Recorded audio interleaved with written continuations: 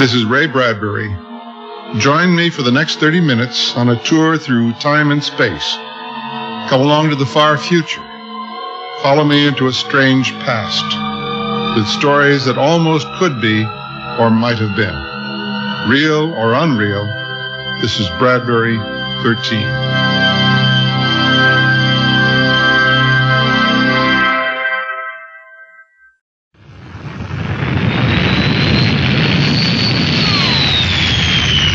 The rocket ship sank down towards Planet 7 of Star System 84.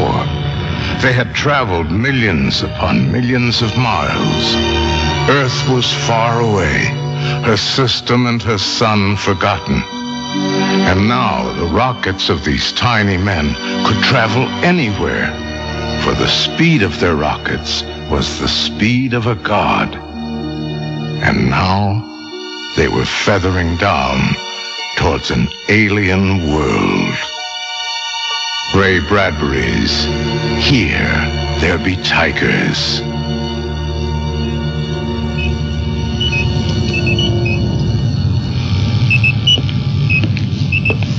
Driscoll? Sir? Time to touch down? We'll be landing in 5 minutes. Good. Initiate final landing procedures. Aye, sir. Chatterton, we'll be landing in a few minutes. I heard.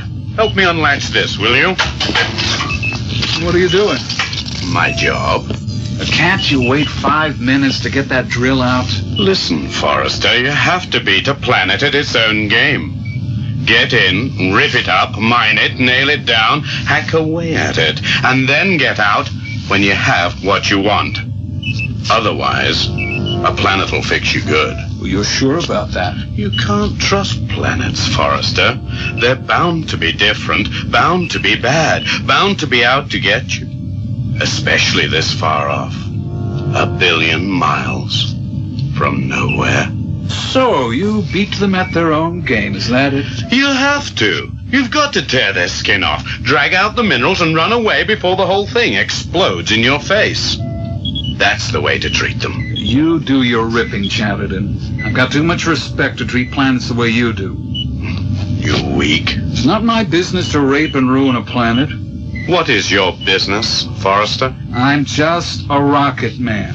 You're the mineralogist, so you go ahead and do your mining and ripping and scraping. I'll just watch. Just the same. Take your gun along. Sure. In my holster.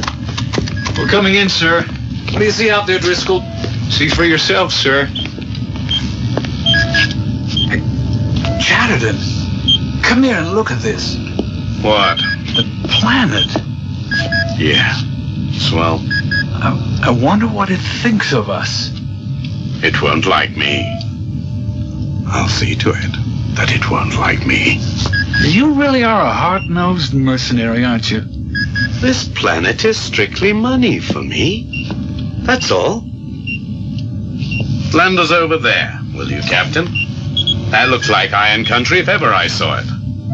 I haven't seen grass that green since I was a kid. Yeah. It looks like a sea of putting greens.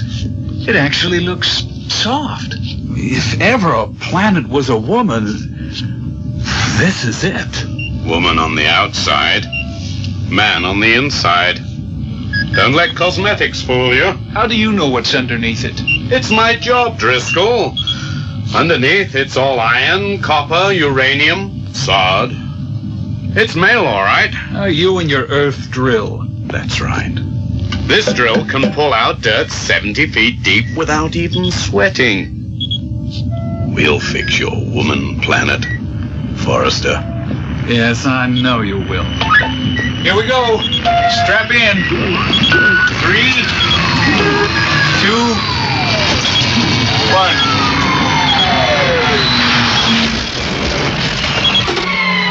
We're down. That's good. Shut it down, Driscoll. This place is too green. Too peaceful. I don't like it. We'll go out with our rifles. I give the orders, if you don't mind. Fine, give the orders. But don't forget who pays your salary. Not to mention my company's investment of millions of dollars worth of equipment on this ship. I won't forget. Kessler? Sir? What's it like out there? Well, let's see. Temperature is 72 degrees. Wind is calm. And the air is... the air's perfect. Good fishing weather. Good. Open the forward hatch. Yes, sir.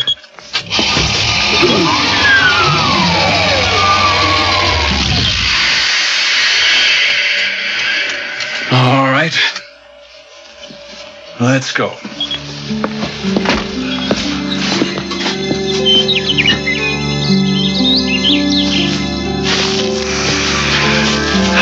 Smell it, Captain. Yes, it just rained. It's like a giant greenhouse.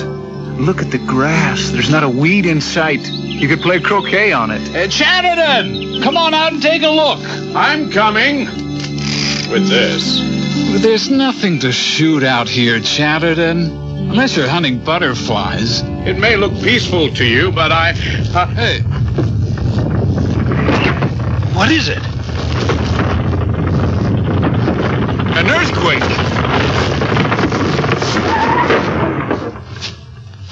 It doesn't like you, Chatterton. Don't be stupid. Well, it didn't quake for us. So it must be it doesn't like your philosophy. Coincidence, Forrester. That's all. Come on now. I want that drill out of here and samples dug in a half hour. Now, wait.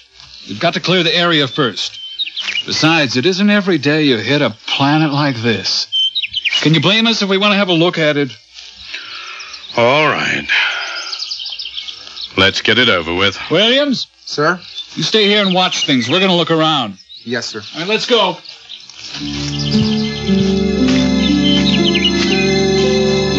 It's beautiful. Hey, I brought a baseball and a bat. We'll have a game later. What a diamond. I suppose you want to be team captain? Well, how'd you like the job of mowing all this? I knew there was something wrong. The grass is freshly cut. Now, hold it, Chatterton. It's probably some sort of dichondra that's always short. Well, I don't like it. If anything happens to us, no one on Earth would ever know. What's he talking about? I'm talking about the search policy. If a rocket doesn't return, don't expect them to send a search team to find out why. Well, that's natural enough. We can't waste precious time searching on 1,000 hostile worlds fighting off natives. Every expedition represents years of travel and millions of dollars, not to mention lives. If a ship is lost on a hostile planet, we go on to a peaceful one, like this. I often wonder what happened to all those lost expeditions on worlds we'll never go to again. They were shot or stabbed or broiled for dinner. Chatterton! It's time we got back to work, Captain. All right. The area looks clear to me. Let's get back to the ship. Captain, come here. What is it, Driscoll?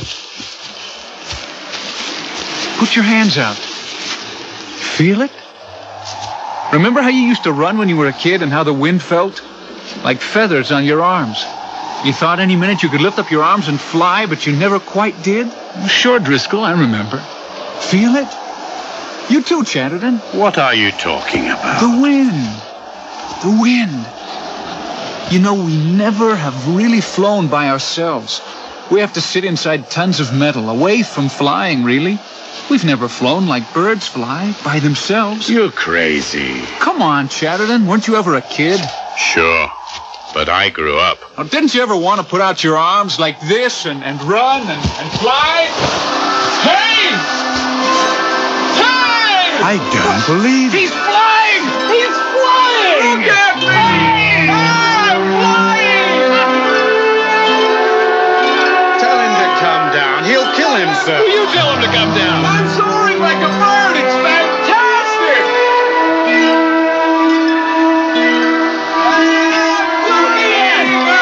Get down, Driscoll, before you hurt yourself. Here I come! Light as a feather! Are you all right? Oh, did you see me? I flew! Yeah, you sure did. Oh, let me sit down. I'm a sparrow. I'm a hawk, so help me. Go on. All of you, try it. I don't know, Driscoll. It's the wind. It picked me up and flew me. Go on, try it. Let's get out of here. What for? It's a trap. Oh. It wants us all to fly, and it'll drop us all at once and kill us. I'm going back to the ship. You wait for my order on that. I asked the wind to fly me, and it did. I'm going to try it. What? I'll chance it. If I'm killed, all of you get back to the ship. I can't allow this. You what? As captain, you can't risk it. I have some authority here. I say this game's gone on too long. I'm ordering us back to the ship. Holster your gun, Sheridan. Stand still. All of you.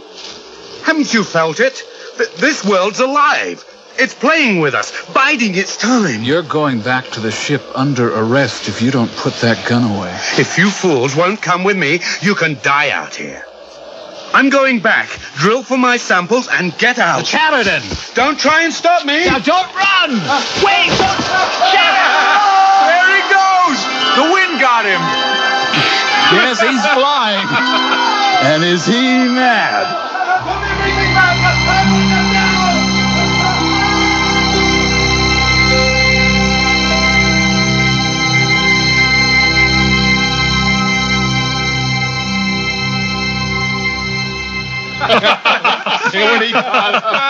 Come on, Chatterton. Admit it. It was perfect, wasn't it? And it was fun flying through the air like an eagle. It's impossible. Oh, we all flew, Chatterton, all of us. There's only one way for it to do it. Huh? It's alive. The air's alive. It picked me up like a big fist, and any minute it could smash down and kill us all. It's alive. All right, Chatterton, say it's alive. Every living thing has its purpose, right? Well, suppose the purpose of this world is to make us happy. Now, what do you think of that? Impossible.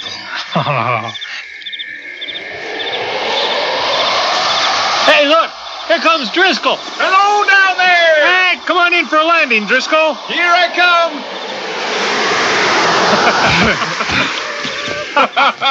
I love it! I love it! I'll never walk anywhere again. What have you got there, Driscoll? Canteens. I found a creek and tested for pure water. Wait till you taste it. Chatterton, you like the first drink? No way, Forrester. That's the blood of the planet. No. Drink that, and you put this world inside you to spy through your eyes and ears. No thanks. Well, suit yourself. Here goes nothing. Well, wine. What? It's wine. I can't be. No, it is. Smell it. Taste it. Here, give me that. Some sort of rare white wine. French domestic, I'd say. It's poison.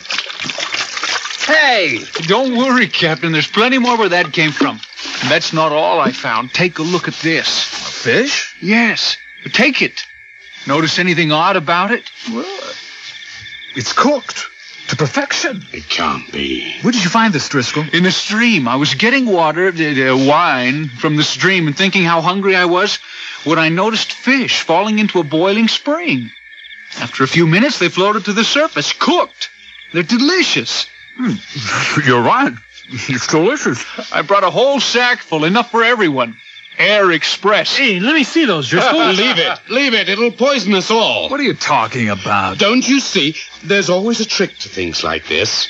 I don't know about the rest of you, but I'm sleeping in the rocket tonight. Oh. You can stay out here if you like. You afraid, Chatterton? I saw an ancient map once, Kessler. You know what it said on it? In the uncharted regions, it said, "Here there be tigers." Sometime tonight, when you're sleeping out here, the tigers and the cannibals will show up. Oh, well, anything would beat the inside of that rocket for another night. I'll go along with you on one thing. This planet is alive. It's a whole race unto itself. There's one thing it lacks. Someone to show off to. And that's why it needs us. Then what's the use of a stage full of miracles if there's no audience? I think you're right, Captain. This place needs someone to appreciate its beauty. Chatterton, what is it? My stomach! I'm poisoned! Driscoll, Kessler, how do the rest of you feel? Fine, me too. Okay, we all ate the same things. This planet's got something against you, Chatterton. But we'd all better eat the ship's food from now on. I think it'd be safer. Let's get Chatterton into the ship. I can do it. And the first thing in the morning, I'm drilling. Understand? We've wasted enough time. I'll show this planet. I'll show it.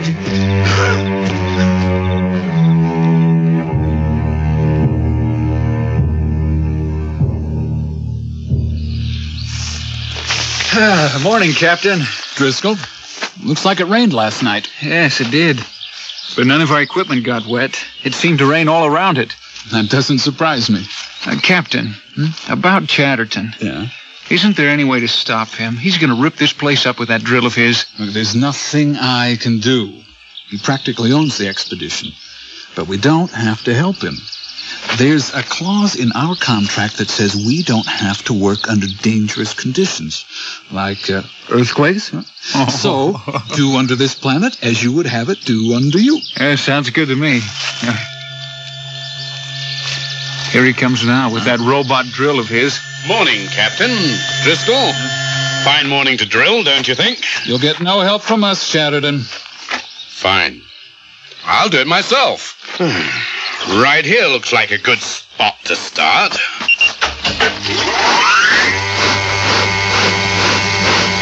Now we'll see who's in charge here. Who? There, I'll show this planet. Look at that sod come up. I bet there's enough ore under here to pay for 10 expeditions. Captain, look. Something's wrong with the drill. What's happening? Look at that, Driscoll. You know what that is? It's tar. Tar? Yes, that idiot machine hit a tar pit. It's sinking.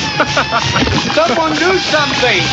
Hell, help me to move it. It's too late, Chatterton. No, it's sinking. Do something.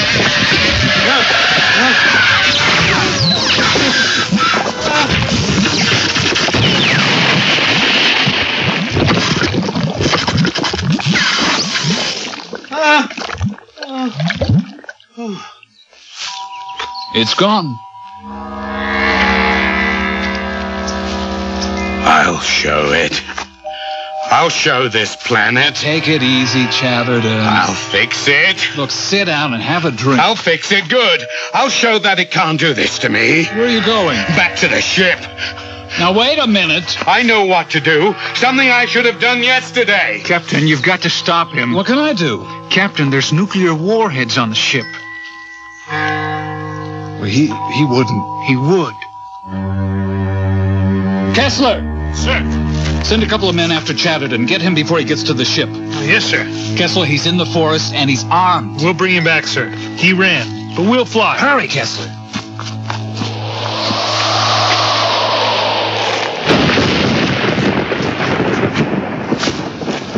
The rain's back.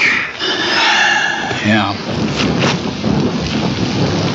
But notice, it's not raining on us. It is raining behind and ahead, but not on us. We'd never have to build a house here. The planet protects us. There's only one more thing this world needs. Yes, and I've thought about that. We'll have to go looking. It's logical, you know. The wind flies us, the trees and streams feed us. Everything is alive. Why shouldn't it provide companionship? You know, I've been thinking about that, too. We're all bachelors. Been traveling for years and getting tired of it. It might be nice to settle down somewhere. Maybe here. With this weather and food, you don't even have to work for anything. It'd be boring. We'd go crazy. No. If life got too soft, all we'd have to do is repeat a few times what Chatterton said. Here there be tigers. Listen. Wasn't that a tiger? I tell you, this world is a woman who'll do anything to please her guests. As long as we're kind to her. Yes, and Chatterton wasn't kind. Here come the men. Well, where is he? We found tracks, sir. In the forest over there. Did you follow him? They weren't his tracks, sir. They looked like a big cat. Maybe a lion or tiger. And next to him, we found a few drops of blood. Chatterton? I don't think we'll ever see him again, Captain.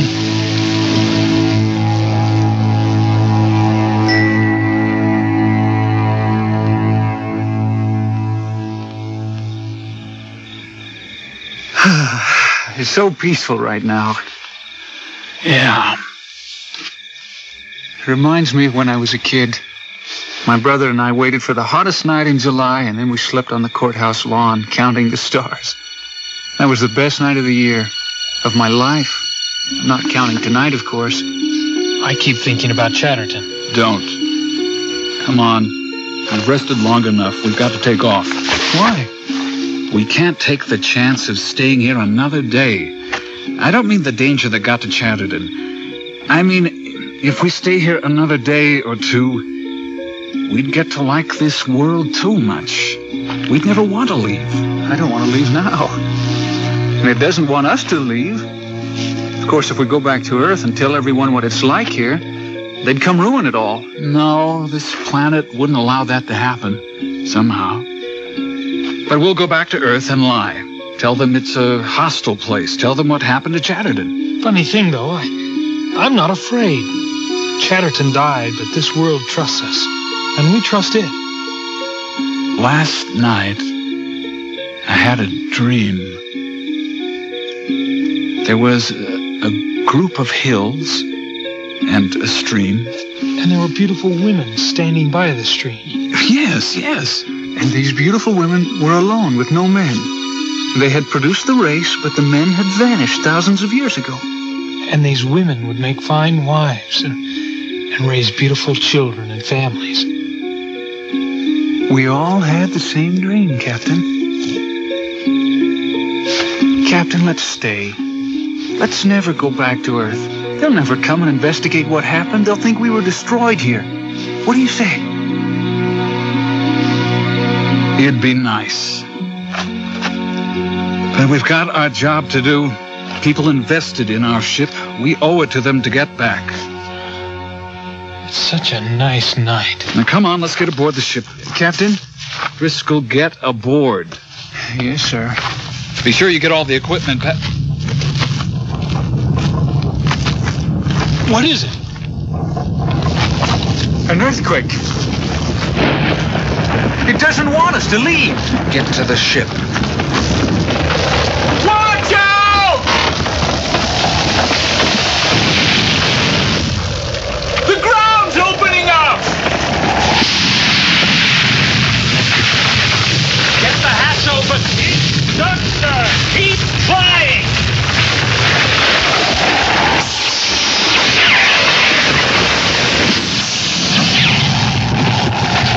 I've got the hatch, sir. Everybody inside. Hurry! Move it, Driscoll! And I'm coming! Hurry! Everybody in!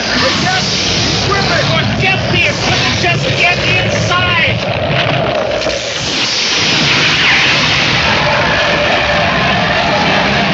Quickly, shut the hatch. Yes, sir. Shut it! Get us out of here.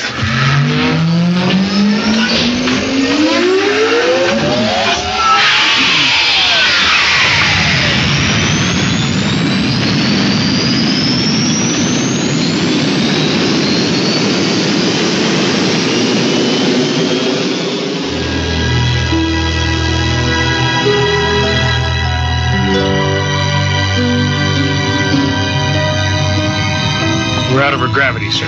Good. You never should have said we were going to leave. None of this would have happened. I know. We could turn back, sir. I'm afraid not. Look down there. Cyclones, volcanoes, hurricanes. She was a woman, all right. Waiting for visitors for millions of years. Preparing herself, making herself beautiful. She put on her best face for us. She sure did. When Chatterton treated her badly, she warned him a few times, and then when he tried to ruin her beauty, she eliminated him. She wanted to be loved, like every woman, for herself, not for her wealth. And we turned our backs on her. Yes. Now she's the woman's scorn. She let us go grudgingly, but we can never come back. Captain. Yes, Captain? It's a little late to tell you this, but just before we took off, I was in charge of the airlock. I let Driscoll slip away from the ship. He wanted to go. I couldn't refuse him. He's back there now on that planet. I'm glad. I'm glad one of us had the sense to stay. But he's dead by now. No, I don't think so. I mean, that display down there is for our benefit. Maybe it's just a grand illusion. Underneath all that chaos, Driscoll is quiet, safe, and alive. Because he's her only audience now. Oh, she'll spoil him rotten. He'll lead a wonderful life while we're slugging it out up and down the system looking for, but never finding a planet quite like this again. No, we won't try and go back and rescue Driscoll. I don't think she'd let us anyway. Not now. Full speed ahead, Kessler. Make it full speed.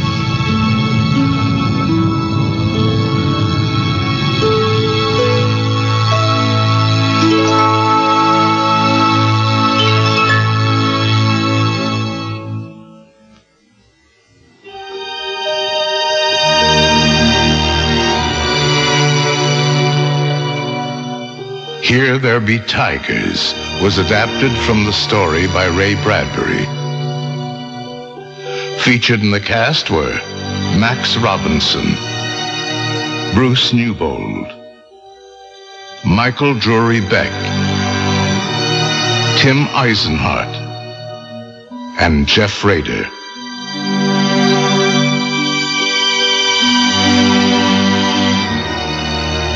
Original music by Roger Hoffman and Greg Hansen. Production assistant was Patrick Mead. Associate producer was Jeff Rader. Bradbury 13 was created, produced, and directed by Mike McDonough. Executive producer was Dean Van Eitert. This program was produced with the funds provided by the Corporation for Public Broadcasting through National Public Radio Satellite Program Development Fund. The program was produced by Brigham Young University Media Services, which is solely responsible for its content.